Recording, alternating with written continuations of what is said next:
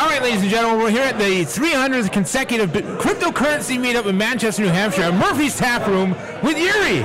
Oh, hello. Привет, Yury. Yury. Now, you may recall Yury was working on the NeoCash Radio's Russian version of the show, which one day I really hope to get going again. But of course, there's a lot of other things to talk about. Yury, your impression of the cryptocurrency meetup and how you've seen it change. Yeah, I like that it's a very friendly event, and if I have some question, what's going on in crypto world, what is some fork that's going on, some new technology, it's a place where I can find people who are knowledgeable. Sometimes they have different opinions, but usually it's opinions based on their knowledge, on facts that they know.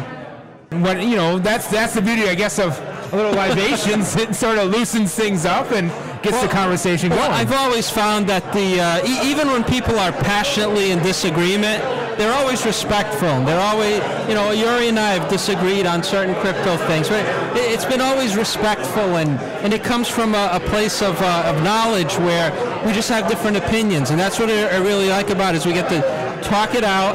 And many a times I've walked away from it saying, wow, like I never thought of that angle.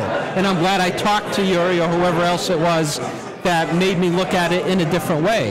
Yes, meeting in real life helps, because when you're on internet, some people tend to offend other people and don't filter words. But when you talk face to face, sometimes it's more respectful and nicer things happen. And it's also easier to kind of see what somebody means when you can see their face. I mean, facial expressions are important, and that's why getting together physically in the meet space is important. I mean, we could always be in a Bitcoin chat room all the time, but meeting people and hearing them firsthand of their experiences and how they use it. Yury, tell me about some of your memories of past meetups or some of the high points that you can recall. So I've been to different meetups. Currently in this city, we also have Manchester blockchain meetup, which is more academic, like people from universities come to talk, but also sometimes some libertarians with ideas like this meetup is more like friends, like-minded individuals, more informal. Also many people have here some higher education.